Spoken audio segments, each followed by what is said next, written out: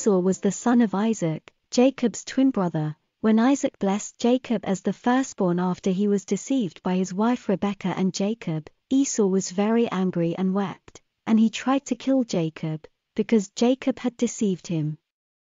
Genesis 27 verses 41 to 45. Hearing that Esau wanted to kill him, Jacob fled to his uncle's house on the advice of his mother. About 20 years later, after Jacob married and had children in his flight, God sent him back to his father's house in Canaan.